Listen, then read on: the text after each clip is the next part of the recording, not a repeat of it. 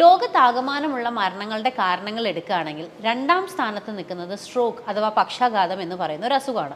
ഇനി ഈ അസുഖം വന്ന ആൾക്കാരെ കൺസിഡർ ചെയ്യുകയാണെങ്കിലോ അതിലൊരു 80% ആൾക്കാർക്കും എന്തെങ്കിലും രീതിയിലുള്ളൊരു ഡിസബിലിറ്റി അവർക്ക് പെർമനൻ്റ് ആയിട്ട് അവരുടെ കൂടെ നിലനിൽക്കുന്ന ഒരവസ്ഥയാണ് നമ്മൾ കാണുന്നത്. പക്ഷേ ഇതിൽ ഒരുപാട് വ്യത്യാസങ്ങളുണ്ട് കേട്ടോ. കൃത്യസമയത്ത് ഏറ്റവും നേരത്തെ തന്നെ നമ്മളിത് കണ്ടെത്തുകയാണ് എന്നുണ്ടെങ്കിൽ ആ ഗോൾഡൻ ടൈമിൽ തന്നെ നമുക്ക് അവർക്ക് വേണ്ട കെയർ കൊടുക്കാൻ പറ്റുവാണ് എന്നുണ്ടെങ്കിൽ ഈ ഡിസബിലിറ്റിയുടെ ശതമാനം നമുക്ക് ഇനിയും കുറയ്ക്കാൻ പറ്റും. ഒരു ചെറിയ മൈനർ ആയിട്ടുള്ള ഡിസബിലിറ്റി മാത്രമായി നമ്മുടെ സുഖമായി അല്ലെങ്കിൽ സുന്ദരമായ ജീവിതത്തിലേക്ക് നമുക്ക് തിരിച്ചു പോകാൻ പറ്റും.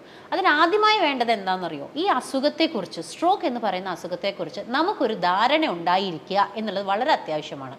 അങ്ങനെ ഒരു ഇമ്പോർട്ടൻസ് നിങ്ങൾക്ക് തരാൻ വേണ്ടിയിട്ടാണ് ഈ 29-ാം തീയതി ലോക സ്ട്രോക്ക് ദിനമായിട്ട് നമ്മൾ ആചരിക്കുന്നത്. Together we R greater than stroke, ഇല്ലെങ്കിൽ നമ്മൾ ഒന്നിച്ച് നിന്ന് കഴിഞ്ഞാൽ നമുക്ക് ഏത് സ്ട്രോക്കിനെയും ഓവർകം ചെയ്യാം എന്നൊരു സന്ദേശമാണ് ഈ വർഷം നിങ്ങൾക്കായി ഈ ഒരു ദിനം പ്രതിനിധാനം ചെയ്യുന്നത്. അപ്പോൾ നമ്മുടെ കൂടെ ഈ സ്ട്രോക്കിനെ കുറിച്ച് സംസാരിക്കാനായി വളരെ എഫിഷ്യൻ്റായ 3 ഡോക്ടേഴ്സാണുള്ളത്. So I welcome all of U to this wonderful episode. ഇന്ന് നമ്മൾക്കൊപ്പം ഉള്ള ആദ്യ അതിഥി ഡോക്ടർ ഷാജി KR ആണ്. Is A senior consultant neuro surgeon. Welcome doctor. ഒരു എമിനന്റ് സീനിയർ കൺസൾട്ടന്റ് ന്യൂറോളജിസ്റ്റിനെയാണ് ഞാൻ അടുത്തതായി പരിചയപ്പെടുന്നത്, ഡോക്ടർ ചന്ദ്രശേഖർ. വളരെ പ്രശസ്തനായ മറ്റൊരു neurologist, senior consultant neurologist doctor ഷമീറും നമ്മളോടൊപ്പം ചെയ്യുന്നു.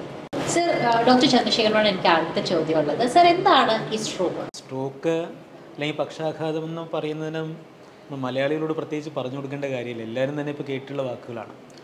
മലയാളത്തിൽ കുറച്ചുകൂടി ശരിയായി പറയുകയാണെങ്കിൽ മസ്തിഷ്കാഘാതം എന്നാണ് പറയേണ്ടത്. അതായത് നമ്മുടെ തലച്ചോറിലെ നാഡീകോശങ്ങൾ വളരെ സെൻസിറ്റീവായ കോശങ്ങളാണ്. അപ്പോൾ തലച്ചോറിലെ നാഡീകോശങ്ങൾക്ക് വേണ്ട രീതിയിൽ രക്തം കിട്ടാതെ വരുമ്പോൾ അവയ്ക്ക് പെട്ടെന്നുണ്ടാകുന്ന ഡാമേജാണ് സ്ട്രോക്ക് എന്ന് പറയുന്നത്.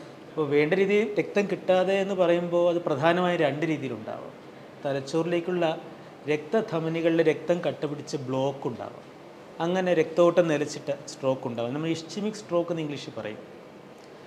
അതുപോലെ തന്നെ പ്രധാനപ്പെട്ട ഒരു വെറൈറ്റിയാണ് ഹെമറേജിക് സ്ട്രോക്ക്. ഇവിടെ സംഭവിക്കുന്നത് എന്താണെന്ന് വെച്ചാൽ നമ്മുടെ രക്തധമനികളുടെ വോൾസ്, ഭിത്തികൾ കീറി രക്തസ്രാവം ഉണ്ടായിട്ട് അതിൻ്റെ ഫലമായിട്ട് ഇതേപോലെ നാഡീകോശങ്ങൾക്ക് വേണ്ടത്ര രക്തത്തിൻ്റെ സപ്ലൈ കിട്ടാതെ, അതുവഴി ഓക്സിജൻ്റെ സപ്ലൈ കിട്ടാതെ വരികയും വീണ്ടും നാഡീകോശങ്ങളുടെ ഡാമേജ്, അവയുടെ പ്രവർത്തനരഹിതമാവുകയും ചെയ്യും.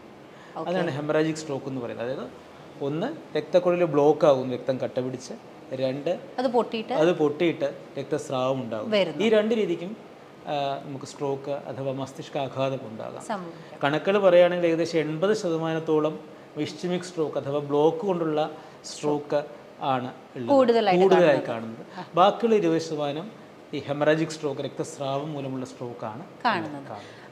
സർ, ഷാജി സാർ ഒരു എന്താ പറയുക, സർജനാണ്. അപ്പോൾ നമുക്ക് നമ്മുടെ പ്രേക്ഷകർക്ക് വേണ്ടി മസ്തിഷ്കത്തിനെ കുറിച്ചും അതിൻ്റെ ബ്ലഡ് വെസൽസിനെ കുറിച്ചും വളരെ ഫാസ്റ്റായിട്ടൊന്ന്. മസ്തിഷ്കം നമുക്കറിയണ പോലെ ബ്രെയിൻ ബേസിക്കായിട്ട് 2 ഭാഗം, റൈറ്റ് ആൻഡ് ലെഫ്റ്റ്. അത് കഴിഞ്ഞ് കഴിഞ്ഞാൽ ബാക്കിലേക്ക് വരികയാണെങ്കിൽ വി ഹാവ് സെറിബെല്ലം, അത് കഴിഞ്ഞാൽ ബ്രെയിൻ സ്റ്റം. ഇതാണ് മെയിനായിട്ട് 4 ഭാഗങ്ങൾ ബ്രെയിനിൻ്റെ. ഇതിലേക്ക് രക്തക്കുഴലുകൾ നമ്മൾ രക്തം സംഭാവന ചെയ്യുന്നത് 4 മെയിനായിട്ടുള്ള ധമനികളിൽ കൂടിയാണ്. ആൻറ്റീരിയറായിട്ട് ഇൻറ്റേർണൽ കരോട്ടിഡ്സ് 2 സൈഡിൽ, ബാക്കിൽ 2 വെർട്ടിബ്രൽ ജോയിൻ ചെയ്തിട്ട് ബേസിലാർ ആർട്ടറി ആയിട്ട് അങ്ങനെയാണ് ഇതിൻ്റെ സ്ട്രക്ചർ ഉണ്ടാക്കിയിട്ടുള്ളത്. എന്നാലും ബ്രെയിനിന് ഏകദേശം ഈക്വലായിട്ട് എല്ലാ ഭാഗത്തേക്കും ബ്ലഡ് സപ്ലൈ കിട്ടുന്നതിന് വേണ്ടിയിട്ട് നാച്ചുറലായിട്ടുള്ള ഉണ്ടാക്കിയിട്ടുള്ള ഒരു സംഭവമാണ് സർക്കിൾ ഓഫ് വില്ലീസ് എന്ന് പറഞ്ഞിട്ട്. ഈ എല്ലാ ധമനികളും ഏകദേശം ഈ സർക്കിൾ ഓഫ് വില്ലീസിൽ കൂടെയാണ് രക്തം ബ്രെയിനിൻ്റെ പല ഭാഗങ്ങളിലേക്കായിട്ട് എത്തിക്കുന്നത്. എന്തിനാണെന്ന് വെച്ച് കഴിഞ്ഞാൽ ഒരു ഭാഗത്തേക്കുള്ള രക്തോട്ടം ഏതെങ്കിലും മെയിനായിട്ടുള്ള ഏതെങ്കിലും ആർട്ടറിയുടെ ചെറിയ അപാകതകൾ മൂലം പോലും ബ്രെയിനിന് ആഘാതം വരാതിരിക്കാൻ വേണ്ടിയിട്ടാണ് അങ്ങനെ ഒരു സംഭവം സൃഷ്ടിച്ചിട്ടുള്ളത്. ഇതിൽ ആൻറ്റീരിയർ ആയിട്ടുള്ളതാണ് മെയിനായിട്ടുള്ള സപ്ലൈ ചെയ്യുന്നത്. പക്ഷേ പോസ്റ്റീരിയർ ആയിട്ട് ഈ വെർട്ടിബ്രൽ ആർട്ടറി സപ്ലൈ ചെയ്യുന്ന ബേസിലാർ. ഇതാണ് ബ്രെയിനിൻ്റെ ഏറ്റവും പ്രധാനപ്പെട്ട ഭാഗത്തേക്കുള്ള രക്തത്തിൻ്റെ സപ്ലൈ ചെയ്യുന്നത്. അപ്പോൾ ഞാൻ ഈ ചോദിച്ച പോലെ ഇപ്പോൾ പക്ഷാഘാതം വന്നു കഴിഞ്ഞാൽ പെട്ടെന്ന് ആശുപത്രിയിൽ എത്തിക്കണം എന്ന് പറയും. അപ്പോൾ നമ്മൾ എത്ര നേരം ഒരു രക്തം വരാതിരുന്ന് കഴിഞ്ഞിട്ടുണ്ടെങ്കിലാണ് ബ്രെയിനിന് ഡെത്ത് വരിക അല്ലെങ്കിൽ പ്രശ്നം വരിക? എങ്ങനെയാണത്? സാധാരണ ഒരു ടിഷ്യൂവിന് മരിക്കാനായിട്ട് 3 മിനിറ്റ് മതി. 3 മിനിറ്റ്. അതിന് കൂടുതൽ ബ്രെയിനിന് താങ്ങാൻ പറ്റൂല. ആ ബ്രെയിൻ സെൽസിന് ഇസ്കീമിയ താങ്ങാനായിട്ട് പറ്റില്ല. അതിനേക്കാളും മുമ്പ് നമ്മൾ എന്തെങ്കിലും ചെയ്യണം ശരിക്കും. അങ്ങനെയാണ് ബ്രെയിൻ്റെ ഓരോ സെല്ലിൻ്റെയും. എങ്കിലും ഇത് കംപ്ലീറ്റ് ആയിട്ട് ബ്ലോക്ക് ആയാൽ മാത്രമേ ഈ ഒരു ഫിനോമിന വരുന്നുള്ളൂ. ഓക്സിജൻ്റെ സപ്ലൈ കുറയുന്നതിനനുസരിച്ചിട്ട് അത് അതിന് പല ക്രൈറ്റീരിയാസ് നമുക്കുണ്ട്. ഉണ്ട് അല്ലേ? ശരി ഡോക്ടർ ഷമീർ, ഇപ്പം നമ്മൾ ഏതൊക്കെ തരം സ്ട്രോക്കുകളുണ്ട്, നമ്മൾ ഈ എങ്ങനെയാണ് ഇത് കുറയുന്നത് എന്നൊക്കെ നമ്മൾ കണ്ടു. സാറ് പറഞ്ഞു 3 മിനിറ്റ് കൊണ്ട് 3 മിനിറ്റിൻ്റെ ഉള്ളിൽ തന്നെ നമുക്ക് ഡെത്ത് സംഭവിക്കാം. അപ്പോൾ എങ്ങനെയാണ് ഒരാൾക്ക് സ്ട്രോക്ക് ഉണ്ടെന്ന് കണ്ടെത്താൻ പറ്റില്ല? എങ്ങനെ ലക്ഷണങ്ങൾ എന്തൊക്കെയാണ്? നമുക്ക് സാധാരണ ആളുകൾക്ക് പെട്ടെന്ന് മനസ്സിലാക്കുന്ന രീതിയിൽ നമുക്കൊരു ന്യൂമോണിക് ഉണ്ട്, ബി ഫാസ്റ്റ് എന്ന് പറഞ്ഞിട്ട്. ഒരു ഇത് എക്സ്പാൻഡ് ചെയ്യുകയാണെങ്കിൽ ബി ഫോർ ബാലൻസ്. സാധാരണ നമ്മൾ ബാലൻസ് ഒരു സ്ട്രോക്കിൻ്റെ ലക്ഷണമായിട്ട് പലരും മനസ്സിലാക്കാറില്ല. ചെവിയുടെ ബാലൻസിൻ്റെ പ്രോബ്ലം ആണെന്നാണ് പലരും മനസ്സിലാക്കിയിട്ടുള്ളത്. അപ്പം പ്രത്യേകിച്ച് സാറ് പറഞ്ഞ പോലെ ബാക്കിലെ സ്ട്രോക്കുകളിൽ ചിലപ്പോൾ നമുക്ക് ബാലൻസിൻ്റെ പ്രോബ്ലമായിട്ട് വരാറുണ്ട്. രണ്ടാമത്തേതായി ഇ ഫോർ ഐ. കണ്ണിൻ്റെ നമുക്ക് ഒന്നുകിൽ കണ്ണിൻ്റെ കാഴ്ചയിലുള്ള ബുദ്ധിമുട്ടുകൾ, രണ്ടായിട്ട് കാണുന്നത്, കാഴ്ച മങ്ങുന്ന പോലെ, ഇതെല്ലാം നമുക്ക് സ്ട്രോക്കിൻ്റെ ലക്ഷണങ്ങളാകാം. പിന്നെയുള്ളത് B fast. F four face. Face നമുക്ക് മുഖം ഒരു ഭാഗത്തേക്ക് കോടുന്നത്. അത് പലപ്പോഴും നമുക്ക് എല്ലാവരും ഐഡൻറ്റിഫൈ ചെയ്യുന്നൊരു ഭാഗമാണ് അല്ലേ. മുഖം ഒരു ഭാഗത്ത് കോടുക എന്ന് പറയുമ്പം അത് മിക്കവാറും എല്ലാവരും ഐഡൻറ്റിഫൈ ചെയ്യും. പക്ഷേ മനസ്സിലാക്കേണ്ടത് അത് സ്ട്രോക്കിൻ്റെ മാത്രം ലക്ഷണമല്ല, ബട്ട് നമുക്ക് അത് ഒരു മെയിൻ ലക്ഷണമാണ്. പിന്നെയുള്ളത് ഫാസ്റ്റിൽ നമ്മൾ എ ഫോർ ആം. അത് കൈയുടെ ബലക്കുറവ്, അത് പല രീതിയിലാകാം. കൈ നമ്മൾ പൊന്തിക്കുമ്പം താഴേക്ക് വീഴുന്ന അവസ്ഥയാകാം, കൈ പിടിക്കാനുള്ള ബുദ്ധിമുട്ട്, എന്തെങ്കിലും നമ്മൾ ഒരു സാധനം കൊടുക്കുമ്പോൾ അത് ഗ്രിപ്പ് ചെയ്യാനുള്ള ബുദ്ധിമുട്ടാകാം, അത് ആം. പിന്നെ നമുക്കുള്ളത് എസ് ഫോർ സ്പീച്ച്. സംസാരം നമുക്ക് പല രീതിയിൽ പ്രസൻറ്റ് ചെയ്യാം. സംസാരത്തിലുള്ള ചെറിയ കുഴച്ചിൽ പോലെ, സ്ലറിങ് പോലെ ചിലപ്പം വരാം, ക്ലാരിറ്റി കുറവ് പോലെ വരാം, ചിലപ്പം വേർഡുകൾ ഒട്ടും കിട്ടാത്തൊരവസ്ഥയിൽ വരാറുണ്ട്, ചിലപ്പോൾ നമ്മൾ അങ്ങോട്ട് പറയുന്ന കാര്യങ്ങൾ മനസ്സിലാക്കാത്ത രീതിയിലും വരാം. ഇതൊക്കെയാണ് സംസാരത്തിലുള്ള ബുദ്ധിമുട്ട്, സ്പീച്ചിലുള്ള ബുദ്ധിമുട്ടായിട്ട് വരാവുന്നത്. പിന്നെ ടി ഫോർ ടൈം. ടൈം എന്ന് പറഞ്ഞാൽ time to activate, time to call the emergency. ഇത്രയാണ് നമുക്ക് ഒരു ന്യൂമോണിക്കിൽ നമുക്ക് സ്ട്രോക്കിൻ്റെ ലക്ഷണങ്ങളായിട്ട് നമുക്ക് മനസ്സിലാക്കാവുന്നത്. മെയിനായിട്ട് നമ്മൾ കണ്ടുവരുന്ന ലക്ഷണങ്ങൾ. ഇതല്ലാത്തതും ചെറിയ ചെറിയ ലക്ഷണങ്ങൾ തീർച്ചയായും നമ്മൾ സാധാരണ ആളുകൾ ഐഡൻറ്റിഫൈ ചെയ്യാത്ത രീതിയിലുള്ള ലക്ഷണങ്ങളും സ്ട്രോക്കിൽ വരാം. പ്രത്യേകിച്ച് ചിലർക്കൊക്കെ നമുക്കൊരു മറവിയുടെ ബുദ്ധിമുട്ടായിട്ട് ചിലപ്പോൾ വരാറുണ്ട്. അപ്പോൾ അത് നമ്മൾ സ്ട്രോക്കിൻ്റെ ലക്ഷണമാണെന്ന് പലരും മനസ്സിലാക്കാറില്ല. അതുപോലെ സ്വഭാവത്തിലുള്ള വ്യത്യാസങ്ങൾ, ഇതെല്ലാം സ്ട്രോക്കിൻ്റെ ലക്ഷണങ്ങളായിട്ട് വരാം. ഓക്കെ സാർ, പറഞ്ഞോളൂ, സാറിന് എന്തോ പറയാനുണ്ട്? അല്ല, ഈ പറഞ്ഞ പോലെ നമുക്ക് എല്ലാവർക്കും മനസ്സിലാകുന്നതിന് വേണ്ടിയാണ് നമ്മൾ ഈ അക്രോണിംസ് അതായത് വച്ചിരിക്കുന്നത്. ഏറ്റവും പ്രധാനപ്പെട്ട ലക്ഷണങ്ങൾ ഒത്തിണക്കിക്കൊണ്ടാണ് ഈ അക്രോണിം ഉണ്ടാക്കിയിരിക്കുന്നത്. പക്ഷെ നമ്മൾ മനസ്സിലാക്കേണ്ടത് എപ്പോഴും നമ്മുടെ ശരീരത്തിലെ എല്ലാ പ്രവർത്തനങ്ങളെയും കൺട്രോൾ ചെയ്യുന്ന തലച്ചോറിനാണ്. അതിപ്പോൾ നമ്മുടെ മോട്ടോർ ആക്ടിവിറ്റീസ്, നമ്മുടെ കൈകാലുകളുടെ നിയന്ത്രണം, അതല്ല നമ്മുടെ ബുദ്ധിശക്തി, ഓർമ്മശക്തി, മനസ്സിൻ്റെ പ്രവർത്തനം എന്ന് വേണ്ട എല്ലാ പ്രവർത്തനങ്ങളെയും നിയന്ത്രിക്കുന്നത് തലച്ചോറാണ്. അപ്പോൾ തലച്ചോറിൽ ഒരു ഭാഗത്തൊരു ഡാമേജ് ഉണ്ടാകുമ്പോൾ അതിൻ്റെ എഫക്റ്റ് ഏത് രീതിയിൽ വേണമെങ്കിലും പ്രതിഫലിക്കാം, പുറത്തേക്ക് കാണാം, പുറത്തേക്ക്. അപ്പോൾ നമ്മൾ പ്രധാനമായും ഈ ഡോക്ടർ ഷമീർ പറഞ്ഞ പോലെ ഈ കൈകാലുകളുടെ ബലക്കുറവ്, മുഖത്തിൻ്റെ കോട്ടൽ, സംസാരത്തിനുള്ള ബുദ്ധിമുട്ട് പല രീതിയിലാകാം, കാഴ്ചയ്ക്കുണ്ടാകുന്ന പ്രയാസം, അതുപോലെ തന്നെ പെട്ടെന്നുണ്ടാകുന്ന മറവി, ശരിക്കും ചിലപ്പോൾ അപസ്മാരം, ഈ പറഞ്ഞ കാര്യങ്ങളെല്ലാം തന്നെ സ്ട്രോക്കിലുണ്ടാവും. ഇതിൽ ഏറ്റവും നമ്മൾ ശ്രദ്ധിക്കേണ്ടത് ഇത്തരം ബുദ്ധിമുട്ടുകളൊക്കെ നമുക്ക് ഞൊടിയിടയിൽ പെട്ടെന്ന് ഉണ്ടാവുകയാണെങ്കിൽ നമ്മളെപ്പോഴും ഒരു സ്ട്രോക്ക് ഉണ്ടായത് അതാണ് നമ്മൾ എപ്പോഴും മനസ്സിലാക്കേണ്ടത്. എല്ലാവരും പറയും പെട്ടെന്ന് വന്നു കഴിഞ്ഞാൽ നമ്മൾ ഹോസ്പിറ്റലിൽ നിന്ന്, പക്ഷേ ഈ പറഞ്ഞ എല്ലാ വേറെ പല രോഗങ്ങളുടെയും കൂടെയായിട്ട് കുറച്ച് കാലങ്ങൾ കൊണ്ട് ഒരാൾക്ക് വന്നുകൂടായിക ഇല്ലാത്തൊരു അസുഖങ്ങളാണ്. അപ്പൊ അങ്ങനെ വന്നാൽ അത് സ്ട്രോക്ക് ആവില്ല. നമുക്ക് മറവി എന്ന് പറയുമ്പോൾ നമ്മളെപ്പോഴും അൽഷിമേഴ്സ് ഡിസീസിനെ പറ്റി, മറവി രോഗത്തെ പറ്റി ആലോചിക്കും. പക്ഷെ മറവി രോഗത്തിൽ ഒരിക്കലും ഒരു ഞൊടിയിട കൊണ്ട് പെട്ടെന്ന് ഇരിക്കുന്ന ഒരാളിന് ഒരു മറവി ഉണ്ടാവുകയല്ല ചെയ്യുന്നത്. വളരെ കാലം കൊണ്ട് പ്രോഗ്രസ് ചെയ്യുന്ന ഒരു അസുഖമാണ്. അതേസമയം പെട്ടെന്ന് യാതൊരു ബുദ്ധിമുട്ടുമില്ലാതെ സംസാരിച്ചുകൊണ്ടിരുന്ന ഒരാളിന് പെട്ടെന്ന് ഒരു പരിസരബോധമില്ലായ്മ വരിക, മറവി വരിക, പ്രതികരണശേഷി വ്യത്യാസപ്പെടുക, നോർമൽ അല്ലാതെ ബിഹേവ് ചെയ്യുക, ഈ കാര്യങ്ങളൊക്കെ ഉണ്ടാകുമ്പോൾ നമ്മളെപ്പോഴും സ്ട്രോക്ക് അഥവാ വാസ്കുലർ കോസസ്, സ്ട്രോക്ക് സംശയിക്കേണ്ടിയിരിക്കുന്നു. അതിപ്പോൾ രണ്ട് രീതിയിലുമാകാം. അത് നമുക്ക് സ്കാനിങ്ങിലൂടെ അറിയാൻ കഴിയുള്ളൂ.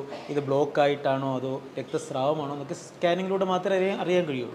പക്ഷേ ഇത്തരമൊരു ബുദ്ധിമുട്ട് പെട്ടെന്നുണ്ടാകുമ്പോൾ, നമ്മളിപ്പോൾ കൈക്ക് ബലക്കുറവില്ലെങ്കിൽ കൂടെ ഇത്തരമൊരു ബുദ്ധിമുട്ട് പെട്ടെന്നുണ്ടാകുമ്പോൾ നമ്മൾ സ്ട്രോക്ക് എപ്പോഴും സംശയിക്കണം. ഞാൻ സാറിനോട് ചോദിക്കാനുള്ള ഒരു കാര്യം, നമ്മൾ പൊതുവേ സ്ട്രോക്ക് എന്ന് പറയുമ്പോൾ ഒരു ന്യൂറോളജിസ്റ്റിൻ്റെ അടുത്താണ് ഓടി ആൾക്കാർ എത്തുക.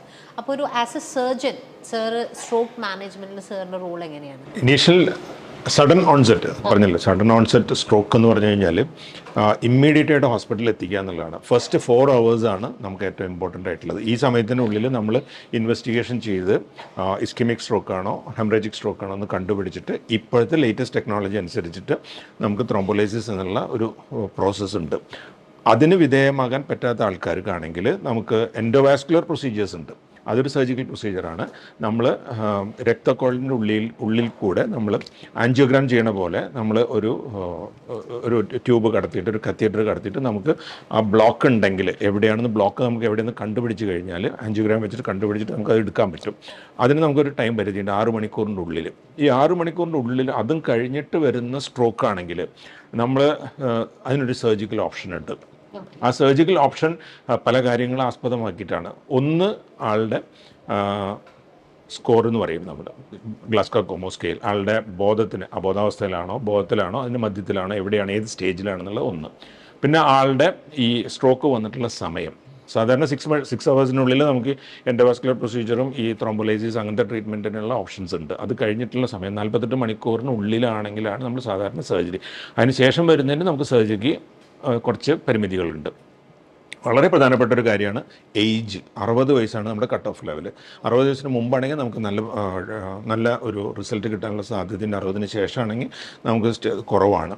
അതുപോലെ തന്നെ ഇത് ഏത് ഏരിയയാണ് ഇൻവോൾവ് ആയിട്ടുള്ളത്. ഞാൻ പറഞ്ഞില്ല, മെയിൻ ആയിട്ടുള്ള ഏരിയ ആൻറ്റീരിയർ ആയിട്ടുള്ള സർക്കുലേഷൻ വരുന്ന ഏരിയ ആണ്. അതിൽ ഏതെങ്കിലും ഒരു ഭാഗത്തിൻ്റെ ഒരു മിഡിൽ സെറിബ്രൽ ആർട്ടറി ആണ് ഏറ്റവും വലിയ ഭാഗം. അതിൻ്റെ ഒരു 50% മേലെയൊക്കെ ഇൻഫാക്റ്റ് ഉണ്ടെങ്കിൽ ഈ ത്രോംബോലൈസിസ് അതുപോലെ എൻഡോവാസ്കുലർ പ്രൊസീജിയറിനേക്കാളും കൂടുതലായിട്ട് നമുക്ക് ഉപകരിക്കാൻ പറ്റുന്നത് ഈ ഡീകംപ്രസീവ് ക്രേനിയോട്ടമി എന്ന് പറഞ്ഞിട്ടുള്ള ഒരു പ്രൊസീജിയറാണ്. അവിടെ നമ്മൾ എന്താ ചെയ്യണമെന്ന് വെച്ച് കഴിഞ്ഞാൽ ഹെമി ക്രേനിയോട്ടമി വരെ നമ്മൾ ചെയ്യാറുണ്ട്. അതെ, അത് ഈ ഇത്രയും വലിയൊരു മാസീവായിട്ടുള്ള സ്ട്രോക്ക് ഉണ്ടായി കഴിഞ്ഞ് കഴിഞ്ഞാൽ എവൻച്വലി തലയുടെ ഉള്ളിലത്തെ പ്രഷർ കൂടാനും അത് നോർമലായിട്ടുള്ള മറ്റ് ഭാഗങ്ങളെ എഫക്റ്റ് ചെയ്യാനുള്ള സാധ്യത കൂടുതലായതുകൊണ്ട് നമുക്ക് ബ്രെയിൻ സ്കള്ളെന്ന് പറഞ്ഞു കഴിഞ്ഞാൽ ഒരു ഇലാസ്റ്റിക് പ്രോപ്പർട്ടി ഉള്ള ഒരു ബോർഡാണ്. അതുകൊണ്ട് അത് എക്സ്പാൻഡ് ചെയ്യാനായിട്ട് പറ്റില്ല. It's A rigid structure. അപ്പോൾ അതിൻ്റെ ഉള്ളിൽ എൻ്റെ പ്രഷർ ഡെവലപ്പ് ചെയ്ത് കഴിഞ്ഞാൽ അത് അതിൻ്റെ വാസ്കുലാരിറ്റീനെ ബാധിക്കും. അപ്പോൾ നമ്മൾ അത്രയും ഭാഗത്ത് ഒരു വലിയൊരു ക്രേനിയോട്ടമി ചെയ്തിട്ട് സ്കള്ള് എടുത്ത് മാറ്റിയിട്ട് അതിന് എക്സ്പാൻഡ് ചെയ്യാനായിട്ടുള്ള സ്ഥലം കൊടുക്കുക. അപ്പോൾ നമുക്ക് ബ്രെയിനിലേക്കുള്ള രക്തോട്ടത്തിനെ കോംപ്രമൈസ് ചെയ്യാണ്ട് നമുക്ക് ട്രീറ്റ്മെൻറ്റ് ചെയ്യാനായിട്ട് പറ്റും. അതാണ് ഇസ്കീമിക് സ്ട്രോക്കിൽ നമുക്ക് ഏറ്റവും പ്രധാനപ്പെട്ടത്. പിന്നെ പോസ്റ്റീരിയർ സർക്കുലേഷൻ ആണെങ്കിൽ പ്രത്യേകിച്ച് സെറിബെല്ലത്തിൽ വരുന്ന ഒരു സ്ട്രോക്ക് ആണെങ്കിൽ ബാധിക്കുന്ന ഭാഗം, ആ ഭാഗത്ത് വരികയാണെങ്കിൽ സർജന് വളരെ വലിയൊരു റോളുണ്ട്. ഒരു 3 centimeters ആണ് പറയണത്. 3 centimeter കൂടുതലുള്ള സ്ട്രോക്കിന് ഫസ്റ്റ് ലൈൻ ട്രീറ്റ്മെൻറ്റ് തന്നെ സർജറിയാണ്.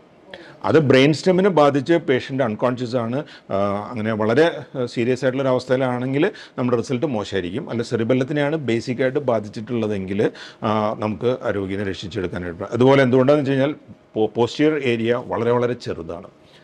നമ്മുടെ വലിയ ആൻറ്റീരിയർ ഭാഗത്തിൻ്റെ അത്രയ്ക്കും സ്പേസ് നമുക്ക് പോസ്റ്റീരിയർ ഭാഗത്ത് കിട്ടില്ല. അവിടെ ചെറിയൊരു സ്ട്രോക്ക് പോലും അത് ബ്രെയിൻ സ്റ്റെമ്മിനെ കംപ്രസ് ചെയ്തിട്ട് രോഗിക്ക് അസുഖം കൂടുതലാവാനൊരു അല്ല, അവരുടെ ബോധം തന്നെ പോവും. കംപ്ലീറ്റ്ലി അവരെ എല്ലാ ഭാഗവും മെയിനായിട്ടുള്ള സാധനങ്ങൾ മുഴുവൻ ബ്രെയിൻ സ്റ്റെമ്മിലാണ്. അപ്പോൾ ബ്രെയിൻ സ്റ്റെമ്മിൽ കംപ്രസ് ചെയ്യുന്നതിനനുസരിച്ച് അതുകൊണ്ടാണ് രോഗി അബോധാവസ്ഥയിലേക്ക് പോണതും ഓരോ സ്റ്റേജിലേക്ക് മാറി പോണത്. അപ്പോൾ നമുക്ക് പെട്ടെന്ന് തന്നെ ഒരു സർജറിയിലൂടെ നമുക്ക് അങ്ങനത്തെ രോഗികളെ നമുക്ക് രക്ഷിക്കാനായിട്ട് സാധിക്കും. എനിക്ക് സാറിനോട് ചോദിക്കണം, പല ആൾക്കാർക്കും നമുക്ക് സ്ട്രോക്ക് വരാൻ സാധ്യതയുള്ള ആൾക്കാർ എന്നുള്ളൊരു കാറ്റഗറി നമ്മുടെ ഇടയിലുണ്ട്. അങ്ങനെയുള്ളവർ ആരൊക്കെയാണ്? അതായത് മറ്റ് എല്ലാ രോഗങ്ങളുടെ പോലെ ഇതിനും കുറച്ച് റിസ്ക് ഫാക്ടേഴ്സ് ഉണ്ട്. നമുക്ക് മോഡിഫൈബിൾ ആയിട്ടുള്ള റിസ്ക് ഫാക്ടേഴ്സ് ഉണ്ട്, നോൺ മോഡിഫൈബിൾ ആയിട്ടുള്ള റിസ്ക് ഫാക്ടേഴ്സ് ഉണ്ട്. മെയിനായിട്ട് നമുക്ക് ജീവിതശൈലി രോഗങ്ങൾ, സാധാരണ കാണുന്ന ഷുഗർ, അതുപോലെ അമിത രക്തസമ്മർദ്ദം, പിന്നെ അഡിക്ഷൻസ്, നമുക്ക് സ്മോക്കിംഗ്, ആൽക്കഹോളിസം, അതുപോലെ കൊളസ്ട്രോൾ കൂടുന്ന അവസ്ഥ, ഇതെല്ലാം നമുക്ക് സ്ട്രോക്കിൻ്റെ റിസ്ക് ഫാക്ടേഴ്സാണ്. അപ്പോൾ ഇങ്ങനെയുള്ള ആളുകൾ നമുക്ക് അവർക്ക് ഭാവിയിൽ സ്ട്രോക്ക് വരാനുള്ള റിസ്ക് ഉണ്ട്. പാരമ്പര്യം ഒരു ഘടകമാണ്. തീർച്ചയായും നമുക്ക് ജെനറ്റിക്സും അതിൻ്റെ ഒരു ഭാഗമാണ്. അത് നമ്മുടെ നോൺ മോഡിഫൈബിൾ പാർട്ടിൽ വരും. അത് ഏജ്, ജെനറ്റിക് മേക്കപ്പ് ഇതെല്ലാം നമ്മുടെ നോൺ മോഡിഫൈബിൾ പാർട്ടിൽ വരും. പക്ഷേ ഈ ഒരു ഫസ്റ്റ് പറഞ്ഞ കാറ്റഗറിയാണ് നമുക്ക് കോൺസെൻട്രേറ്റ് ചെയ്യാനുള്ളത്. അതിൽ നമുക്ക് കാര്യങ്ങൾ മോഡിഫൈ ചെയ്യാൻ പറ്റും. ഒരു പരിധി വരെ സ്ട്രോക്ക് നമുക്ക് പ്രിവെൻറ്റ് ചെയ്യാൻ പറ്റും. 80% രോഗികളിലും നമുക്ക് ഈ ഒരു കാറ്റഗറിയാണ് വരുന്നത്. നമുക്ക് പ്രിവെൻറ്റബിൾ ഫാക്ടേഴ്സ് ആണുള്ളത്. അതെ അതെ. ഇപ്പോൾ ഒരു രോഗി സാറിൻ്റെ അടുത്തേക്ക് ഈ ലക്ഷണങ്ങളായി വരികയാണെങ്കിൽ, സാർ പറഞ്ഞു സ്കാൻ എടുത്ത് നോക്കിയതിന് ശേഷമാണ് ആദ്യം ഏത് തരം സ്ട്രോക്കാന്ന് അറിയണോ, എന്നിട്ട് മാനേജ് ചെയ്യുന്നു എന്ന് പറയും. എങ്ങനെയാണ് അതിൻ്റെ ഒരു മാനേജ്മെൻറ്റ് വരുന്നത്? പൊതുവിൽ കാണുന്നത് ഏത് തരം സ്ട്രോക്കാണ് കൂടുതൽ? അത് ഞാൻ നേരത്തെ പറഞ്ഞല്ലോ, ഈ പറഞ്ഞ പോലെ സ്ട്രോക്ക് പ്രധാനമായും 2 തരമാണുള്ളത്. അതായത് രക്തം ബ്ലോക്ക് ആയിട്ടുള്ള ഇസ്ചെമിക് സ്ട്രോക്ക് ഉണ്ട്. ഏകദേശം 80% സ്ട്രോക്കിന് ലക്ഷണമായി വരുന്നവരിൽ 80% പേർക്ക് ഇസ്ചെമിക് സ്ട്രോക്സ് ആണ് ഉള്ളത്. ഒരു 20%, അത് വലിയൊരു നമ്പർ തന്നെയാണ്. ഒരു 20% ബാക്കിയുള്ളവരിൽ ഹെമറജിക് സ്ട്രോക്ക് ഉണ്ട്. അപ്പോൾ എപ്പോഴും നമ്മുടെ സ്ട്രോക്കിൻ്റെ മാനേജ്മെൻറ്റ് ഒരു ടീം എഫേർട്ടാണ്. ഒരു ഡോക്ടർ എന്നുള്ളതിലുപരിയായിട്ട് ഒരു ഡോക്ടറിൻ്റെ മേൽനോട്ടത്തിൽ പ്രവർത്തിക്കുന്ന ട്രെയിൻഡ് ആയിട്ടുള്ള അവെയർ ആയിട്ടുള്ള ഒരു കൂട്ടം സ്റ്റാഫ്, നഴ്സിംഗ് സ്റ്റാഫ് ആയാലും പാരാമെഡിക്കൽ സ്റ്റാഫ് ആയാലും ഇമേജിംഗ് സ്റ്റാഫ് ആയാലും ഇവരുടെ എല്ലാം ഒരു കണ്ടിന്യൂസ് ആയിട്ടുള്ള ദ്രുതഗതിയിലുള്ള വർക്കിലൂടെയാണ് നമ്മൾ എപ്പോഴും എമർജൻസിയിൽ ഒരു സ്ട്രോക്ക് വരുമ്പോൾ, പെട്ടെന്നൊരു സ്ട്രോക്ക് ലക്ഷണങ്ങളുമായിട്ട് ഒരാൾ വരുമ്പോൾ അദ്ദേഹത്തിൻ്റെ മാനേജ്മെൻറ്റ് നടക്കുക. എപ്പോഴും ഇങ്ങനൊരു പേഷ്യൻ്റ് എപ്പോഴും നമ്മൾ പറയുകയും പേഷ്യൻ്റ് എപ്പോഴും ഒരു സ്ട്രോക്ക് ലക്ഷണം ഉണ്ടെന്ന് അറിഞ്ഞെങ്കിൽ തന്നെ കുറച്ച് കൂടുതൽ മനസ്സിലാകുമ്പോൾ ഒരു ന്യൂറോളജിസ്റ്റിനെ കാണാനായിട്ട് കാത്തിരിക്കാതെ എപ്പോഴും ഒരു അത്യാഹിത വിഭാഗത്തിലേക്ക്, കാരണം ഇതൊരു എമർജൻസിയാണ്, നമുക്ക് എമർജൻസി ആയിട്ട് ട്രീറ്റ്മെൻറ്റ് കൊടുക്കേണ്ട ഒരു കാര്യമാണ്. ഒരു ട്രെയിൻഡ് ഒരു വെൽ ഇക്വിപ്ഡ് ആയിട്ടുള്ള ഹോസ്പിറ്റൽ എമർജൻസിയിലേക്ക് പേഷ്യൻറ്റിനെ കൊണ്ടുവരികയാണ് എപ്പോഴും ചെയ്യേണ്ടത്. അപ്പോൾ അവിടെ ഡോക്ടേഴ്സ് ഉണ്ട്, അതായത് നമുക്കൊരു ടീം തന്നെയുണ്ട്. അപ്പോൾ സ്ട്രോക്ക് റെഡി ആയിട്ടുള്ള എല്ലാ ഹോസ്പിറ്റലിലും ഡോക്ടറും ഞാൻ ഈ പറഞ്ഞ പോലെ ഈ ഗ്രൂപ്പ് ഓഫ് പീപ്പിൾ, ഒരു മെഡിക്കൽ കെയർ പ്രൊവൈഡേഴ്സിൻ്റെ ഒരു ഗ്രൂപ്പുണ്ട്. അവർ സ്ട്രോക്ക് സിംറ്റംസ് ക്വിക്കായിട്ട് ദ്രുതഗതിയിൽ ഐഡൻറ്റിഫൈ ചെയ്യുന്നതിനും അതിനൊരു പ്രോട്ടോകോൾ വൈസായിട്ട് ഇതിൻ്റെ ഫർദർ ഡയഗ്നോസ്റ്റിക്സ് മുന്നോട്ട് നീക്കുന്നതിനും ട്രെയിൻഡ് ആയിട്ടുള്ള ആൾക്കാരുള്ള സ്ഥലത്താണ് അതായത് പേഷ്യൻറ്റിനെ കൊണ്ടെത്തിക്കേണ്ടത്. അപ്പോൾ പേഷ്യൻ്റ് ഈ പറഞ്ഞ പോലെ നമ്മുടെ ഹോസ്പിറ്റലിൽ എത്തിക്കഴിഞ്ഞാൽ ആദ്യമായിട്ട് നമുക്ക് തീരുമാനിക്കേണ്ടത് സ്ട്രോക്കിന് ലക്ഷണങ്ങളാണെന്ന് ഇനിഷ്യൽ അസസ്മെൻറ്റിൽ മനസ്സിലാക്കി കഴിഞ്ഞാൽ അത് ഇസ്ചെമിക് സ്ട്രോക്ക് ആണോ ഹെമറജിക് സ്ട്രോക്ക് ആണോ എന്ന് നമുക്ക് തിരിച്ചറിയണം. അതിന് നമുക്ക് പൂർണ്ണമായും നമുക്കത് തീരുമാനിക്കാനുള്ള ഒരേ ഒരു മാർഗ്ഗം നമുക്ക് സ്കാനിങ് ആണ്. ചില ലക്ഷണങ്ങൾ മുന്നേ സൂചനകൾ തരുമെങ്കിലും നമുക്ക് പൂർണ്ണമായും ഇത് ഇസ്ചെമിക് ആണോ ഹെമറജിക് ആണോ എന്ന് അറിയണമെങ്കിൽ നമുക്ക് സ്കാൻ എടുത്ത് നോക്കണം. അത് ഇതർ നമുക്കൊരു CT സ്കാൻ എടുക്കാം, അതല്ല എന്നുണ്ടെങ്കിൽ ഒരു MRI സ്കാൻ എടുക്കാം. അത് ഹോസ്പിറ്റലിൻ്റെ അവിടുത്തെ ഫെസിലിറ്റീസ് അനുസരിച്ചാണ് ഓരോ ഹോസ്പിറ്റലിലും അത് നമ്മൾ ചെയ്യും. അപ്പോൾ സ്കാൻ എടുത്ത് നമുക്ക് മനസ്സിലാക്കാം അത് ഇസ്ചെമിക് ബ്ലോക്ക് കാരണമുള്ള സ്ട്രോക്ക് ആണോ അത് രക്തസ്രാവമാണോ. കാരണം ഇത് രണ്ടിനും ചികിത്സ തികച്ചും വ്യത്യസ്തമാണ്. അപ്പോൾ ഒരു ഹെമറാജിക് സ്ട്രോക്ക് ആണ് എന്നുണ്ടെങ്കിൽ നമുക്ക് ഈ പറഞ്ഞ പോലെ ഒരു പക്ഷേ ഒരു പ്രൈമറി ഇനിഷ്യൽ മാനേജ്മെൻറ്റ് എന്നുള്ള നിലയ്ക്ക് തന്നെ ന്യൂറോ സാറിൻ്റെ സേവനം ആവശ്യമായി വന്നേക്കാം. അതേസമയം ഒരു ഇസ്ചെമിക് സ്ട്രോക്ക് ബ്ലോക്ക് കാരണമുള്ള സ്ട്രോക്ക് ആണെങ്കിൽ നമുക്ക് എമർജൻ്റായിട്ട് തന്നെ ചെയ്യേണ്ട ചില ചികിത്സകളുണ്ട്. ഇനിഷ്യലി നമ്മൾ ചെയ്യുന്ന പെട്ടെന്ന് അത് നമ്മൾ പറയുന്ന അക്യൂട്ട് റീപെർഫ്യൂഷൻ തെറാപ്പീസ് എന്നാണ് പറയുന്നത്. അതായത് ഈ തുടക്കത്തിൽ വരുന്ന ബ്ലോക്ക് കാരണമുള്ള സ്ട്രോക്ക്, ആ ബ്ലോക്ക് മാറ്റി രക്തപ്രവാഹം പുനഃസ്ഥാപിച്ച് തലച്ചോറിലേക്ക് നാഡീകോശങ്ങൾക്ക് ഓക്സിജനും ന്യൂട്രിയൻസും പെട്ടെന്ന് തന്നെ തിരിച്ചെത്തിക്കുന്നതിനുള്ള സഹായകമാകുന്ന ചികിത്സയ്ക്കാണ് ഈ അക്യൂട്ട് റീപെർഫ്യൂഷൻ തെറാപ്പി എന്ന് പറയുന്നത്. അതിൽ ഏറ്റവും പ്രൈമറി ആയിട്ട് ഏറ്റവും വൈഡ്ലി അവൈലബിൾ ആയിട്ടുള്ള ഒരു മെത്തേഡാണ് IV ത്രോംബലൈസിസ്. അതായത് നമ്മൾ മുമ്പ് ഹാർട്ട് അറ്റാക്ക് MIക്ക് കൊടുക്കുന്ന പോലെ ഇഞ്ചക്ഷനായിട്ട് രക്തക്കട്ട അലിയിക്കുന്നതിനുള്ള മരുന്ന് കൊടുക്കുക എന്നുള്ളതാണ് IV ത്രോംബലൈസിസ് കൊണ്ട് ഉദ്ദേശിക്കുന്നത്.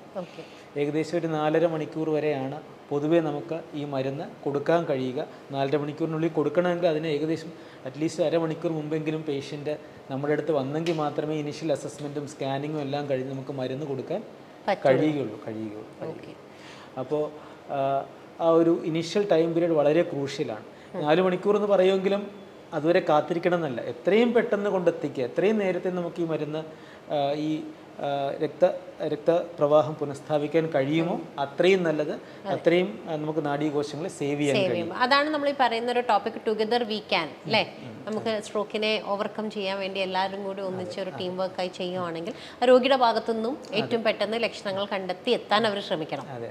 അതേസമയം ചില പേഷ്യൻസിന് ഈ പറഞ്ഞ പോലെ നമ്മുടെ ഈ മരുന്നുകൊണ്ട് മാറുന്ന തരത്തിലുള്ള ബ്ലോക്ക് ആയിരിക്കില്ല.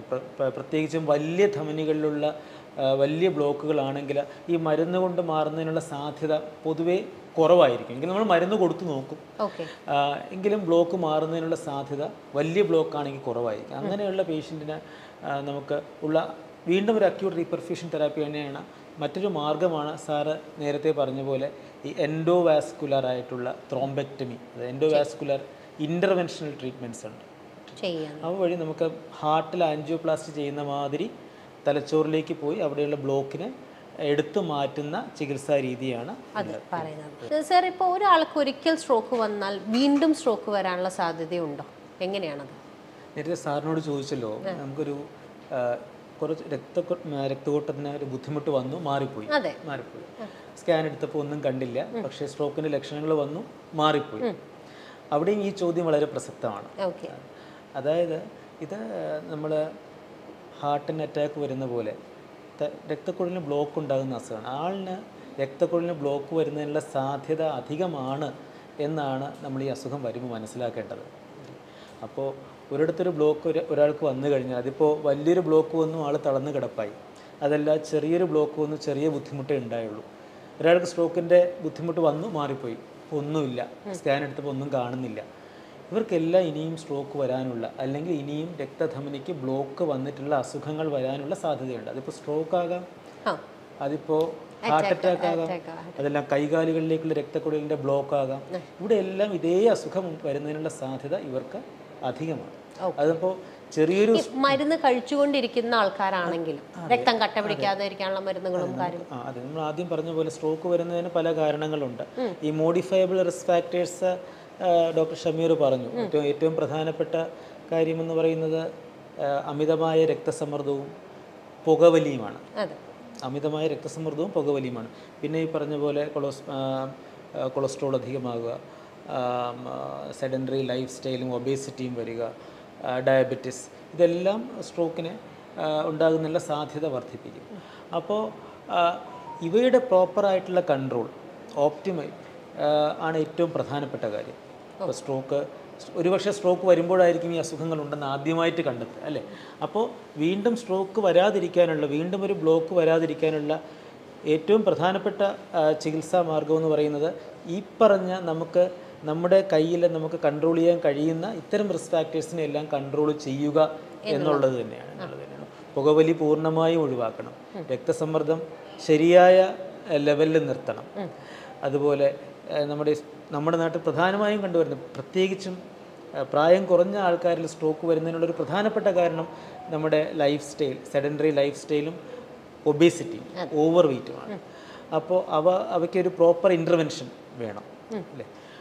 പിന്നെ ഡയബറ്റിസും കൊളസ്ട്രോളും എല്ലാം അതിൻ്റേതായ രീതിയിൽ കൺട്രോൾ, ഇവ ഏറ്റവും പ്രധാനപ്പെട്ട കാര്യമാണ്. അതുകൂടാതെ നമ്മൾ ഈ പറഞ്ഞ പോലെ ബ്ലോക്ക് കൊണ്ടുണ്ടാകുന്ന സ്ട്രോക്കിന് ബ്ലോക്ക് വരാതിരിക്കാനുള്ള, രക്തം കട്ട പിടിക്കാനുള്ള സാധ്യത കുറയ്ക്കുന്നതിനുള്ള മരുന്നുകൾ നമ്മൾ കൊടുക്കുന്നുണ്ട്. അത് റെഗുലറായിട്ട് തന്നെ ഒരിക്കൽ ഈ രക്തം ബ്ലോക്കായുള്ള സ്ട്രോക്ക് വന്ന ആൾക്കാർക്ക് നമ്മൾ വീണ്ടും സ്ട്രോക്ക് വരാതിരിക്കാനായിട്ട് കണ്ടിന്യൂസ് ആയിട്ട് റെഗുലറായിട്ട് കൊടുക്കുന്ന മരുന്നുകളാണ്. പക്ഷേ മനസ്സിലാക്കേണ്ടത് ഇവയൊന്നും തന്നെ 100% ഗ്യാരണ്ടി തരുന്ന മരുന്നുകളല്ല. അസുഖം വരുന്നതിനുള്ള സാധ്യത കുറച്ച് നിർത്തുന്നു, അവർക്കൊരു നോർമൽ ലൈഫ് കൊടുക്കാൻ പറ്റുക എന്നുള്ളതാണ് നമ്മൾ അതുകൊണ്ട് ഉദ്ദേശിക്കുന്നത്. അപ്പോൾ ഇപ്പോൾ ചില ആൾക്കാർ കുറച്ചു കാലം മരുന്ന് കഴിച്ചു കഴിഞ്ഞാൽ ഡുംന്ന് വെച്ചിട്ട് ഞാൻ ഒക്കെ ഓക്കെ എന്ന് പറഞ്ഞാൽ മരുന്ന് അങ്ങോട്ട് നിർത്തും. അപ്പോൾ അങ്ങനെ ചെയ്യുന്നത് ശരിക്കും പറഞ്ഞാൽ ഭയങ്കര തെറ്റല്ലേ? അത് ഇത്തരത്തിലുള്ള അസുഖങ്ങൾക്കെല്ലാം തന്നെ അത് നമ്മൾ മനസ്സ് വെക്കേണ്ട കാര്യമാണ്. ഇതെല്ലാം നമ്മുടെ ജീവിതത്തോടൊപ്പം പോകുന്ന അസുഖങ്ങളാണ്. അപ്പം ഇപ്പോൾ സ്ട്രോക്കിൻ്റെ കാര്യത്തിലായാലും നമ്മൾ എന്തിനാണ് മരുന്ന് കഴിക്കുന്നത്? ഒരിക്കൽ സ്ട്രോക്ക് വന്നു, ബ്ലോക്കിൻ്റെ അസുഖം വന്നു, ഇദ്ദേഹത്തിന് ഇനി ബ്ലോക്ക് വരാനുള്ള സാധ്യത അധികമാണ്. അപ്പോൾ അപ്പോൾ ആ സാധ്യത കുറയ്ക്കുന്നതിനാണ് നമ്മൾ മരുന്ന് കഴിക്കുന്നത്. അപ്പോൾ അദ്ദേഹത്തിന് ഈ സാധ്യത ജീവിതകാലം മുഴുവനും ഉണ്ട്. അതുകൊണ്ട് തന്നെ മരുന്ന് ജീവിതകാലം മുഴുവൻ റെഗുലറായി കഴിക്കേണ്ട ആവശ്യമുണ്ട്. മരുന്നിൻ്റെ അളവിലും ഡോസിലും തോതിലും ഒക്കെ ചെറിയ വ്യത്യാസം വരും. അതുകൊണ്ടാണ് നമ്മൾ ഡോക്ടറുമായി ചേർന്ന് ചികിത്സാ പദ്ധതി തയ്യാറാക്കി മുന്നോട്ട് പോകണമെന്ന് പറയുന്നത്. ഒരു റെഗുലറായിട്ടുള്ള ഫോളോ അപ്പ് ഇതിന് തികച്ചും ആവശ്യമാണ്. അത് മരുന്നിൻ്റെ ഈ പറഞ്ഞ പോലെ മരുന്നിൽ എന്തെങ്കിലും അഡ്ജസ്റ്റ്മെൻറ്റ് ഡോസിൻ്റെ കാര്യത്തിലായാലും വേണ്ടി വരും ഇത്തരം അസുഖം. കാരണം ഈ ഒരു അസുഖം മാത്രമായിരിക്കില്ല രോഗിക്ക് ഉണ്ടാവുക. ഞാൻ നേരത്തെ പറഞ്ഞ പോലെ ഈ മോഡിഫയബിൾ ആയിട്ടുള്ള റിസ്ക് ഫാക്ടേഴ്സിനെ എല്ലാം ഓപ്റ്റിമലി കൺട്രോൾ ചെയ്യേണ്ട ഒരു ആവശ്യം കൂടി ഇതിനോടൊപ്പം തന്നെയുണ്ട്. ഇത്തരം അസുഖങ്ങളെല്ലാം തന്നെ ഒരു ലോങ് ടേം ട്രീറ്റ്മെൻറ്റും ഫോളോ അപ്പും വാറണ്ട് ചെയ്യുന്ന അസുഖങ്ങളാണ്. അപ്പോൾ അതുകൊണ്ട് തന്നെ റെഗുലറായിട്ടുള്ള ഒരു ഫോളോ അപ്പും ഒരു സ്ട്രോക്ക് വന്ന പേഷ്യൻറ്റിന് അത്യന്താപേക്ഷിതമാണ്. സ്ട്രോക്ക് വന്നാൽ ഡോക്ടർ കഴിക്കാൻ പറഞ്ഞിട്ടുള്ള മരുന്ന് മിക്കവാറും രക്തം കട്ട പിടിക്കാതിരിക്കാനുള്ള മരുന്ന് റെഗുലറായി തന്നെ ലൈഫ് ലോങ് കഴിക്കേണ്ടതായിട്ടുള്ള മരുന്നുകൾ തന്നെയാണ് മോസ്റ്റ്ലി. പക്ഷേ അതിനൊരു ഫോളോ അപ്പ് അത്യാവശ്യമാണ്. അത്യാവശ്യം. അപ്പോൾ ചുരുക്കം പറഞ്ഞാൽ നമ്മൾ ഇങ്ങനൊരു സാറ് പറഞ്ഞാൽ ബി ഫാസ്റ്റ് എന്നുള്ള ഒരു എന്തെങ്കിലും ഒരു ലക്ഷണങ്ങൾ ഒരു ഭാഗത്തേക്ക് മുഖം കൂടുകയോ അല്ലെങ്കിൽ ക്ഷീണോ തളർച്ചയോ പെട്ടെന്ന് നമുക്ക് വരുന്ന വ്യത്യാസങ്ങൾ മെമ്മറി ലോസ് ഒക്കെ വരികയാണെങ്കിൽ ഏറ്റവും പെട്ടെന്ന് ഒരു ഡോക്ടറെ കണ്ടതിന് ശേഷം സ്ട്രോക്ക് ആണോ ഏത് ടൈപ്പ് ആണെന്ന് അറിഞ്ഞ് നമ്മൾ അതിന് വേണ്ട മരുന്നുകൾ കഴിച്ച് അതിൻ്റെ ഒരു റീഹാബിലിറ്റേഷനുമായി പോയി കഴിഞ്ഞാൽ ഒരു നിയർ നോർമൽ ലൈഫ് ഈ രോഗിക്ക് കിട്ടുന്നതായിരിക്കും അല്ലേ? അതതിൻ്റെ ഒരു തുടക്കമാണ്. നമ്മൾ ഡോക്ടറുമായി ചേർന്ന് നേരത്തെ പറഞ്ഞ റിസ്ക് ഫാക്ടേഴ്സ് എന്തെങ്കിലും ഉണ്ടോ എന്ന് ഐഡൻറ്റിഫൈ ചെയ്യണം. ഓരോ പേഷ്യൻറ്റിനും അതിനനുസരിച്ചുള്ളൊരു ചികിത്സാ പദ്ധതി, ഭാവിയിലേക്കൊരു ചികിത്സാ പദ്ധതി ഡോക്ടറുമായി ചേർന്ന് തയ്യാറാക്കണം. അതിനാവശ്യമുള്ള മറ്റ് പാരാമെഡിക്കൽ കൺസൾട്ടേഷൻസും അവരുടെ ഹെൽപ്പും എല്ലാം നേടേണ്ട ആവശ്യമുണ്ട്. ഈ പറഞ്ഞ പോലെ തന്നെ ഇതൊരു തുടക്കമാണ് അല്ലേ? നമുക്കൊരു ബുദ്ധിമുട്ടുണ്ട് ഉണ്ടായി, നമുക്കത് പരിഹരിക്കാൻ നമ്മൾ ഇനിഷ്യലി ശ്രമിച്ചു. പെട്ടെന്ന് കൊടുക്കുന്ന ചികിത്സയിലൂടെ നമ്മൾ ശ്രമിച്ചു.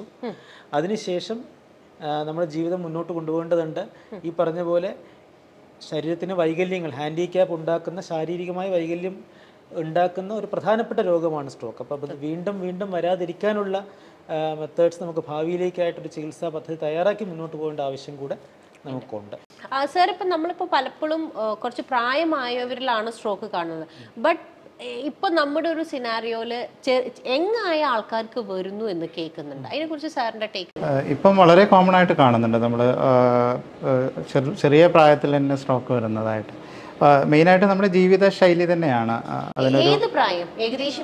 സാധാരണ 40-ന്റെ താഴെയാണ് നമ്മൾ യങ് സ്ട്രോക്ക് എന്ന് പറയുന്നത്. അപ്പം ആ ഒരു ഏജ് ഗ്രൂപ്പിൽ ഇപ്പം വളരെ കോമൺ ആയിട്ട് നമ്മൾ സ്ട്രോക്ക് കാണുന്നുണ്ട്. മെയിനായിട്ടും ജീവിതശൈലികൾ തന്നെയാണ് അതിൻ്റെ പ്രധാന കാരണം. പിന്നെ അഡിക്ഷൻസ്, അത് വളരെ ഒരു ഇമ്പോർട്ടൻറ്റ് ഫാക്ടറാണ്. ഇപ്പം സ്മോക്കിംഗ് ആണെങ്കിലും ആൽക്കഹോളിസം ആണെങ്കിലും ഡ്രഗ് അബ്യൂസ്, അതെല്ലാം നമുക്കിതിലേക്ക് സ്ട്രോക്കിലേക്ക് നയിക്കാറുണ്ട്.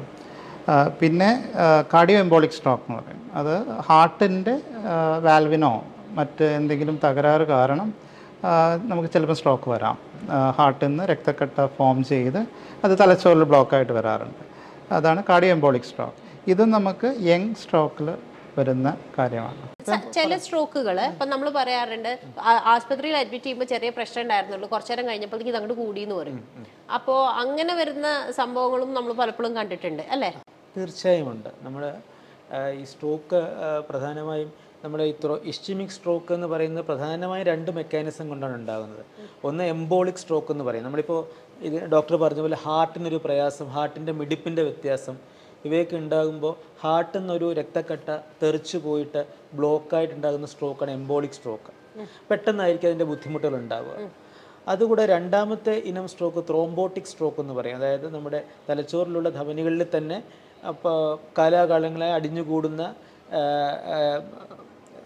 ഫാറ്റും അതുപോലെ തന്നെ കാൽസിഫിക് പ്ലാക്സും ഒരു പരിധിയിൽ കൂടുതലാകുമ്പോൾ അത് ബ്ലോക്കായിട്ട് ഉണ്ടാകുന്ന ത്രോംബോട്ടിക് സ്ട്രോക്സ് ഉണ്ട്.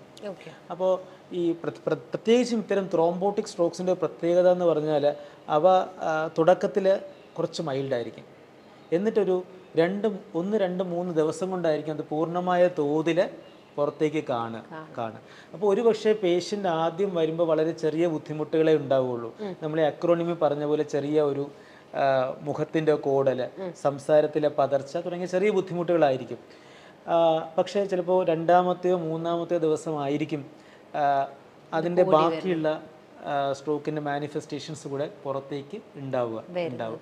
അപ്പോൾ അതൊരു കോമൺ നമ്മൾ കാണാറുള്ള ഒരു സംഭവമാണ്. പിന്നെ അതേപോലെ തന്നെ ഈ 6 മണിക്കൂറിനുള്ളിൽ വന്നാലാണ് നമുക്ക് പറഞ്ഞ സ്പെഷ്യൽ ട്രീറ്റ്മെന്റ്സ് നമുക്ക് കൊടുക്കാൻ പറ്റുക, ഗോൾഡൻ ടൈം എന്ന് പറഞ്ഞു. അപ്പൊ അതിനുശേഷം വരുന്ന ആൾക്കാരൊക്കെ എങ്ങനെയാണ്? അതിപ്പോൾ ഓരോ മനുഷ്യജീവിയും വ്യത്യസ്തരാണല്ലോ. അപ്പോൾ ഓരോരുത്തരുടെയും തലച്ചോറും അവയ്ക്കുള്ള പ്രവാഹവും ബ്ലഡ് സപ്ലൈ എല്ലാം അല്പം കുറച്ച് ഡിഫറെൻ്റ് ആയിരിക്കും, പല പ്രായത്തിലും ഡിഫറെൻ്റ് ആയിരിക്കും. അപ്പോൾ നമ്മളീ പറഞ്ഞ പോലെ ഈ ഇഞ്ചക്ഷനായിട്ട് കൊടുക്കുന്ന മരുന്ന് നമ്മളീ പറഞ്ഞ പോലെ 4-4 മണിക്കൂറിനകത്ത് മാത്രമേ നമുക്ക് കൊടുക്കാൻ കഴിയുള്ളൂ ഇപ്പോഴത്തെ അവസ്ഥയിൽ. അതും ഏറ്റവും പെട്ടെന്ന് കൊടുക്കാൻ കഴിഞ്ഞു കഴിഞ്ഞാൽ അത്രയും നല്ലത്. അതിനുശേഷം വരുന്ന സ്ട്രോക്കുകൾ നമ്മൾ ടിപ്പിക്കലി 6 to 8 hours വരെ നമ്മൾ ഈ പറഞ്ഞ പോലെ ഇൻ്റർവെൻഷണൽ മെത്തേഡ്സ്, മെക്കാനിക്കൽ ത്രോംബെക്ടമി തുടങ്ങിയ ചില സാധ്യതകൾ നമ്മൾ കണ്ടിട്ടുണ്ട്. അപ്പോൾ അതും ഈ പറഞ്ഞ പോലെ നമ്മുടെ ഇനിഷ്യൽ ഇമേജിങ് മാത്രം പോരാ, അതിനായിട്ട് നമുക്ക് ഈ പ്രൊസീജിയർ ചെയ്തതുകൊണ്ട് ഫലവത്താകുമോ, അതിനുള്ള സാധ്യത ഉണ്ടോ എന്ന് അറിയുന്നതിനുള്ള ഒരു അഡ്വാൻസ്ഡ് ഇമേജിങ്, പെർഫ്യൂഷൻ സ്റ്റഡീസ് പോലുള്ള അഡ്വാൻസ്ഡ് ഇമേജിങ് ചെയ്ത ശേഷമാണ് നമ്മൾ ഈ ഇൻ്റർവെൻഷൻ ചെയ്യണോ വേണ്ടയോ എന്ന് തീരുമാനിക്കുന്നത്. അതിപ്പോൾ ഇന്നത്തെ കാലത്ത് ഈ 6 to 8 hours എന്നുള്ള ആ ഒരു ടൈം വിൻഡോ മാറിയിട്ട് വീണ്ടും ഒരു എക്സാക്ട് ടൈം ലിമിറ്റ് ഇല്ല നമുക്ക്. പ്രത്യേകിച്ചും ആദ്യത്തെ ഒരു ദിവസത്തിനുള്ളിൽ ആളെത്തുകയാണെങ്കിൽ ചിലർക്ക് ഈ പറഞ്ഞ പോലെ തലച്ചോറ് കുറച്ച് നേരം കൂടെ സർവൈവ് ചെയ്യും, നാഡീകോശങ്ങൾ. കാരണം അവരുടെ ബ്ലഡ് സപ്ലൈ കുറച്ചുകൂടെ ലീനിയൻ്റ് ആയിരിക്കും. നമുക്ക് ഒരു സ്ഥലത്ത് ബ്ലോക്ക് ആയിട്ടുണ്ടെങ്കിലും മറ്റ് ധമനികളിൽ നിന്ന് കുറച്ച് ബ്ലഡ് സപ്ലൈ അങ്ങോട്ടേക്ക് കിട്ടുന്നുണ്ടായിരിക്കും. അത്തരം ഘട്ടത്തിൽ നമുക്ക് കുറേ ഏരിയാസ് സാൽവേജബിൾ ആയിട്ട് പിന്നെയും ബാക്കി ഉണ്ടാവും. അതായത് അപ്പോൾ അങ്ങനെ ഉണ്ടാകുമ്പോൾ നമ്മൾ ഈ അഡ്വാൻസ്ഡ് ഇമേജിങ് മൊഡാലിറ്റീസ് ചെയ്ത് സാൽവേജബിളായിട്ട് നമുക്ക് ഇത് തുറന്നു കഴിഞ്ഞാൽ രക്ഷിച്ചെടുക്കാൻ പറ്റുന്ന ഏരിയാസ് ഉണ്ടോ എന്ന് മനസ്സിലായി കഴിഞ്ഞാൽ നമുക്ക് വീണ്ടും ഈ ഇൻ്റർവെൻഷണൽ ട്രീറ്റ്മെൻറ്റ്സ് ഒരു പക്ഷേ നമുക്ക് ഓഫർ ചെയ്യാൻ കഴിഞ്ഞു എന്നിരിക്കും, പ്രത്യേകിച്ചും ആദ്യത്തെ ഒരു ദിവസത്തിനുള്ളിൽ. ടൈം എന്നതിലുപരിയായിട്ട് ആ സമയത്ത് നമുക്ക് ഈ അഡ്വാൻസ്ഡ് ഇമേജിങ് മൊഡാലിറ്റീസ് വെച്ച് നമുക്കവിടെ രക്ഷിച്ചെടുക്കാൻ പറ്റുന്ന നാഡീകോശങ്ങൾ ഉണ്ടോ എന്നറിയുക എന്നുള്ളതാണ് അതിൽ പ്രധാനപ്പെട്ട കാര്യം. അതുകൊണ്ട് 6 മണിക്കൂർ കഴിഞ്ഞു എന്നാലും എത്രയും പെട്ടെന്ന് തന്നെ ആശുപത്രിയിൽ എത്തിക്കുക എന്നത് വളരെയധികം ഇമ്പോർട്ടൻ്റ് ആണ്. ചില സന്ദർഭങ്ങളിൽ ചിലതരം സ്ട്രോക്കുകൾ, പ്രത്യേകിച്ചും വലിയ ധമനികൾക്കുണ്ടാകുന്ന സ്ട്രോക്കുകളിൽ ഒരുപക്ഷേ നമുക്ക് ഈ ഇൻ്റർവെൻഷണൽ മെത്തേഡ്സ് കൊണ്ട് ഒരുപക്ഷേ ഇമ്പ്രൂവ്മെൻറ്റ് വന്നു എന്നിരിക്കാം. ഓക്കെ, അപ്പോൾ താങ്ക് യു. ശരി, ഓക്കെ. സാറേ, നമുക്ക് ഹെമറാജിക് സ്ട്രോക്കിനെ കുറിച്ച് സാർ ഒന്നും കൂടി ഒന്ന് എക്സ്പ്ലെയിൻ ചെയ്യും. ഹെമറാജിക് സ്ട്രോക്ക് ഞാൻ നേരത്തെ പറഞ്ഞ പോലെ ആൻറ്റീരിയർ സർക്കുലേഷൻ മുകളിൽ വരുന്ന സെറിബ്രൽ ഹെമിസ്ഫിയറിലും പോസ്റ്റീരിയർ സർക്കുലേഷനിൽ വരുന്ന സെറിബെല്ലത്തിലും വരുന്ന ഹെമറാജിക് സ്ട്രോക്സ് ആണ് മെയിനായിട്ടുള്ളത്. നേരത്തെ പറഞ്ഞ പോലെ പോസ്റ്റീരിയർ സർക്കുലേഷനിൽ സെറിബെല്ലത്തിൽ വരുന്നത് 3 സെൻറ്റിമീറ്ററിൽ കൂടുതലാണെങ്കിൽ ഡെഫിനറ്റായിട്ട് സർജറിയാണ് പ്രിഫറബിൾ ട്രീറ്റ്മെൻറ്റ്. ഇനിയിപ്പോൾ സെറിബ്രത്തിൽ വരികയാണെങ്കിൽ നമുക്ക് 3 ലെവലുണ്ട്: mild, moderate, severe. Mild we can wait and watch. Okay, ഇത് പേഷ്യൻറ്റിൻ്റെ സ്കോർ നല്ലതാണ്, BP എല്ലാം മെയിൻറ്റൈൻഡ് ആണ്, പേഷ്യൻറ്റ് നോട്ട് ഡിറ്ററേറ്റിംഗ്, അങ്ങനത്തെ ഒരു സ്റ്റേജിലാണെന്ന് വെച്ച് കഴിഞ്ഞാൽ we can wait and watch. So usually it will resolve by 3 to 4 weeks. നമ്മൾ റിപ്പീറ്റഡ് ആയിട്ട് സ്കാൻ എടുത്ത് നോക്കിക്കൊണ്ടിരിക്കുക. അതുപോലെ മറ്റുള്ള ടെസ്റ്റുകൾ ചെയ്തിട്ട് പേഷ്യൻ്റ് ആവശ്യമുള്ള ട്രീറ്റ്മെൻറ്റ് കൊടുക്കുകയാണെങ്കിൽ നമുക്ക് വലിയ ട്രീറ്റ്മെൻറ്റിൻ്റെ ആവശ്യമില്ല. ഇനി സിവിയർ ആണെന്ന് വെച്ച് കഴിഞ്ഞാൽ mortality is very very high. അത് നമുക്ക് ട്രീറ്റ്മെൻറ്റിൽ നമ്മുടെ പ്രോഗ്നോസിസ് മോശമാണ്. എങ്കിലും അങ്ങനെ നോക്കുമ്പോൾ നമുക്ക് ഈ മോഡറേറ്റ് ലെവലിലുള്ള ഹെമറ്റോമയ്ക്കാണ് നമ്മൾ മെയിനായിട്ട് ട്രീറ്റ്മെൻറ്റ് കൊടുക്കുക. അതും പ്രോഗ്രസീവായിട്ട് ന്യൂറോളജിക്കൽ ഡിറ്ററേഷൻ വരുന്നുണ്ടെങ്കിൽ ഈ പേഷ്യൻസിനെ ഡെഫിനറ്റായിട്ട് നമ്മൾ സർജിക്കലായിട്ട് ട്രീറ്റ് ചെയ്യണം. ഇതിൻ്റെ പ്രോഗ്നോസ്റ്റിക് ലെവൽ നോക്കുകയാണെങ്കിൽ 45 to 55 ആണ്. അറൗണ്ട് 50%, അതായത് half the patient we can save, half the patient we cannot save. അതാണ് ഈ ഹെമറേജിക് സ്ട്രോക്കിൻ്റെ ഒരു ഇക്വേഷൻ വരുന്നത്. പോസ്റ്റീരിയർ സർക്കുലേഷനിൽ, അതായത് സെറിബെല്ലത്തിൽ വരുന്നത് ഡെഫിനറ്റായിട്ട് നമുക്ക് സർജിക്കലാണ് ട്രീറ്റ്മെൻറ്റ്. 100% തന്നെ പറയാം സർജിക്കലാണ് ട്രീറ്റ്മെൻറ്റ്. വളരെ ചെറുതൊക്കെ ആണെങ്കിൽ മാത്രമേ നമ്മൾ ഒബ്സർവേഷനിലും ട്രീറ്റ്മെൻറ്റിലും സർജിക്കലായിട്ട് നോക്കുകയുള്ളൂ. സെറിബ്രത്തിൽ വരുന്നതാണെന്ന് വെച്ച് കഴിഞ്ഞാൽ വി ഹാവ് ഡിഫറെൻറ്റ് ഓപ്ഷൻസ്. അതും പെരിഫറിയിൽ വരുന്ന ബ്ലീഡിംഗ് ആണെങ്കിൽ open surgery is one of the common treatment. Deep seated ആണ് സാധാരണ കാണുക. GB ബ്ലീഡ് എന്നൊക്കെ പറഞ്ഞു കഴിഞ്ഞാൽ കുറച്ച് തലാമസ് ബ്ലീഡ് എന്നൊക്കെ പറഞ്ഞാൽ വളരെ ഡീപ്പായിരിക്കും. അതിന് ഇപ്പോൾ നമ്മൾ പ്രിസ്ക്രൈബ് ചെയ്തിട്ടുള്ളത് എൻഡോസ്കോപ്പിക് ആണ്. എന്തുകൊണ്ടാണെന്ന് വെച്ച് കഴിഞ്ഞാൽ ഡീപ്പായിരിക്കും. അപ്പോൾ നമ്മൾ നോർമൽ ബ്രെയിനും കൂടി കടന്നിട്ട് വേണം അവിടേക്ക് എത്താനായിട്ട്. അപ്പോൾ എൻഡോസ്കോപ്പിക്കലാണ് നമ്മൾ കുറച്ചും കൂടി പ്രിഫർ ചെയ്യുന്ന ഇവാക്യുവേഷൻ മെത്തേഡ്. ഇന്നത്തെ ഈ എപ്പിസോഡിൽ നിന്ന് നിങ്ങൾക്ക് എല്ലാവർക്കും മനസ്സിലായി കാണുമെന്ന് വിചാരിക്കുന്നു. കൃത്യമായ ഒരു സമയത്തിനുള്ളിൽ നമ്മളൊരു രോഗിയെ ആശുപത്രിയിൽ എത്തിക്കേണ്ട ഒരു ആവശ്യകതയും ഏതൊക്കെ തരം സ്ട്രോക്ക് ഉണ്ടെന്നും എങ്ങനെ നമുക്കത് മനസ്സിലാക്കാമെന്നും ഏതൊക്കെ രീതിയിൽ നമ്മൾ ശ്രദ്ധിച്ചു കഴിഞ്ഞാൽ സ്ട്രോക്ക് വരില്ല എന്നും ഇനി വന്നു കഴിഞ്ഞ ഒരാൾക്ക് തന്നെ ഒരു നിയർ നോർമൽ ആയിട്ടുള്ള ജീവിതത്തിലേക്ക് തിരിച്ചു വരാൻ വേണ്ടി എന്തൊക്കെ ചെയ്യണമെന്നും ഇതൊക്കെ നിങ്ങൾ നിങ്ങളുടെ ജീവിതത്തിൽ പ്രാവർത്തികമാക്കുമെന്ന് വിശ്വസിച്ചുകൊണ്ട് കാണാം അടുത്തൊരു എപ്പിസോഡിൽ. നന്ദി.